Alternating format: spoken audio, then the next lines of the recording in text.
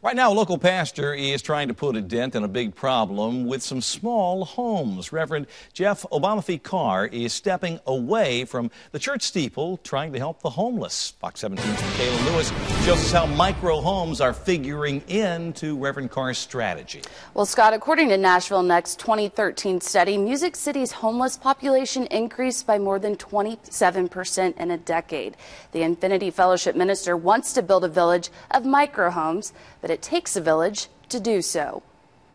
Dreaming about this, so to see it in real life, totally exciting. Many people wouldn't be as excited to live in a 60-square-foot house. But Infinity Fellowship's minister is thinking bigger than this micro home. Maybe over a little bit more. Reverend Jeff Carr says homelessness is worth it, stepping away from the pulpit. It impacts about 2,300 daily, according to Metro Housing and Development Agency. We are a congregation that is about action. Thinking outside the box meant creating one for those in need. Carr's college friend, Dwayne Johnson, is a general contractor and architect engineer. Oh, wow, we got lights. The designer built the microhome on a trailer in 4 days. Surprisingly spacious. It includes a Murphy bed, drywall, insulation, AC, and soon a fridge and microwave. Technically, I mean, it is a micro home. Looking at overseas and the shelter situation kept the faith. So here we are 8 months later, and we have a finished product.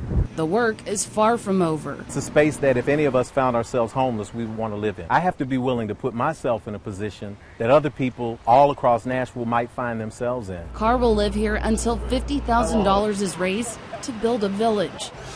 Reverend Carr's goal is to build at least 6 to 8 or more. Each unit costs about $7,000 each. You have 5 kids. Yes, indeed. And you're going to be staying here. Yeah. How's that going to work out for you? Well, they're going to be visiting. A wife who's very supportive. There's a stigma that is attached to homeless people. A lot of people did not choose to be that way. So I just pray that people step up to the plate.